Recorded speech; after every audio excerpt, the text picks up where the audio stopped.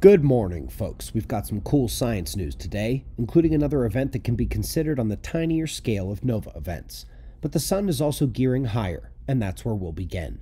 No major flares, no CMEs put out in Earth's direction, minor coronal hole signatures in the telemetry of the solar wind, but for the most part, geospace quiet belies what's happening on the sun. The sunspots are growing. Next coronal hole stream will arrive early next week and be a strong one. And both flare and CME risks are rising. We've got eyes on our star. Meanwhile, we're going to jump over to the big story in science news. They claim to have imaged the central black hole of the Milky Way.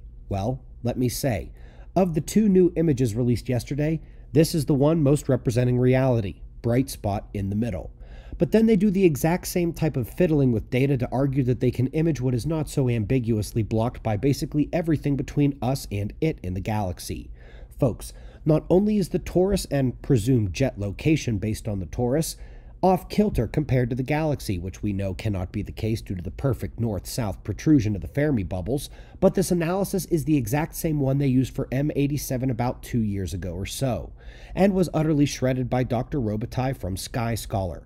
He has tons of videos on why black hole science needs to change, but today, the analysis of their analysis is where you go if you want to understand why they only think they've imaged a black hole.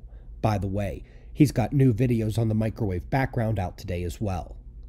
Top stories for those living in reality begin with the great piece by Vucin. You may recall Vucin and I have our own disagreements where he is very much less afraid of the geomagnetic changes ongoing on the planet, but he also pulls no punches on the climate science failures. Here, being super polite and framing it as, hey, if you guys don't stop doing what you're doing, eventually the world is going to catch on and nobody's going to listen to you anymore. While I prefer ramming facts down scientists' throats, I'm eager to see if he has any more luck in convincing them.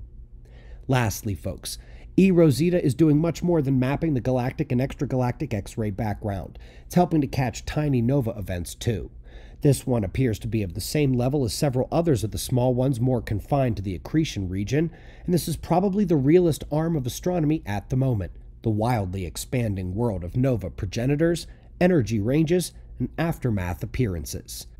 We greatly appreciate your support. We've got shots of our star to close. Subscribe and we'll do this all again tomorrow.